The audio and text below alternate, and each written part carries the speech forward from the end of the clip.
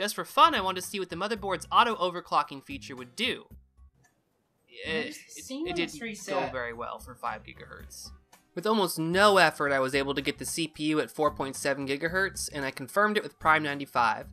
Later, I can work on getting the CPU clocked even higher, but right now it's not a top priority. After downloading the newest Omega driver from AMD.com and installing it, Crossfire was automatically enabled. I'm going to disable it for now because I want to run my benchmark with just one graphics card. Okie dokie, so we've run the benchmark one time with Crossfire disabled. Now we're going to enable it. We're going to right click on the desktop, hit AMD Catalyst Control Center, then we're going to hit the Performance tab, AMD Crossfire X, and then enable AMD Crossfire X. And hit apply. The screen's gonna go black for a second, and we're good to go. As simple as that. So I'm gonna close this off, and I'm gonna run my benchmark. Even under full load, the system only draws 460 watts, and stays quiet and cool.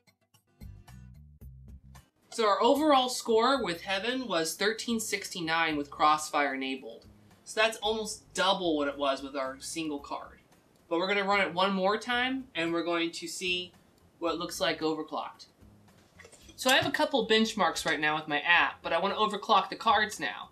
And to do that, I just have to use the AMD Catalyst Control Center. It's real easy, and allows me to enable graphics overdrive with the click of a button, and punch in my values. I'm going to punch in 20% for the power limit, and 20% for the GPU clock limit. And I got to do this for both cards. And 20% is pretty much the cap for this application. I'm going to hit apply, and we're going to see if we can run it without it bombing. And there it is. I'm going to hit benchmark. And now we wait and see what we get. It's pretty quiet. The loudest thing in the whole system is the enterprise drives, but it's really hard to get those things quiet. They just make a bunch of noise. In addition to being quiet, the graphics cards and CPU are overclocked 20%, yet still only draw about 500 watts total. It goes to show you that power supply calculators generously overestimate, and it comes down to quality more than quantity. So I want to go over my benchmark results with you guys really quickly, starting from the top. With no overclock and with only one graphics card enabled, my score was 699. With my CPU overclocked to 4.7 GHz and Crossfire enabled, I almost doubled my score. But it goes to show you how powerful Crossfire can be, because it scales really, really well now in most 3D applications. And then finally, with the 20% overclock on the graphics cards, again, this is an overclocked graphics card already from the factory, and I overclocked it 20%. We saw a 20% increase, which is good. This shows everything is working like it should. The max FPS for Crossfire unoverclocked was 105, and 20% overclock was 125. So it shows you that everything scales really well with these new drivers and AMD graphics cards. This application suits me just fine. It tells me everything's working like it should be, the system's running cool, quiet, and stable, and it's going to be good enough to hand off to my friend. Well, and finished the system, and you know you're finished after you remove the warranty void if remove stickers from your system. Anyways, I think it's time to take a well-deserved break, play one of my favorite games, and break this puppy in.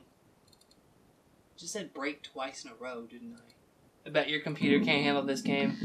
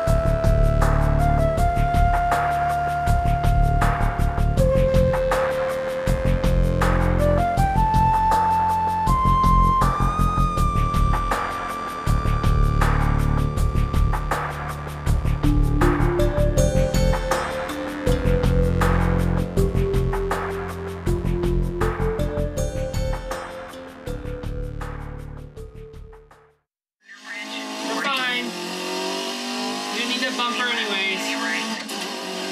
Weight reduction. Easy left into. The ball joints are a little loose, but it's fine. We're fine. Easy right, very long. Stop being a backseat driver. Come on. 8th place, baby.